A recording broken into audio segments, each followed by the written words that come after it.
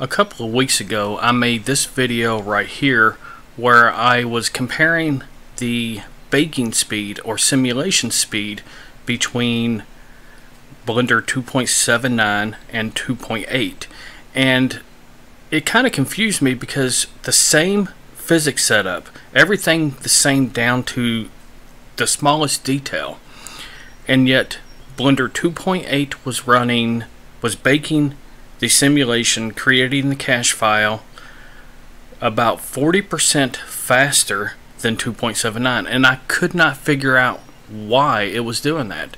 Well, I actually figured it out. Now, right now, I'm baking this physics simulation. Now, I got it covered up because I don't want you to see what it is yet, but you can see it down here baking. Now, I'm going to bring this resource manager or task manager down here, and I want you to look at something. The only thing right now that this GPU is driving is Blender. This GPU is running my screens, my displays.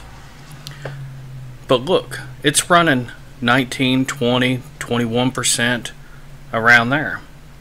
So what is that telling me? It's telling me that Blender, during baking, it's using the CPU and the GPU to calculate physics. That is why the simulations are taking place about 40% quicker in rigid body simulations. But I just thought this was interesting. I didn't know that they planned on implementing this, or that it was even capable of doing that. But that's what's going on. The GPU is being partly used along with the CPU to do rigid body simulations. Anyway, thought that was interesting. Later, people.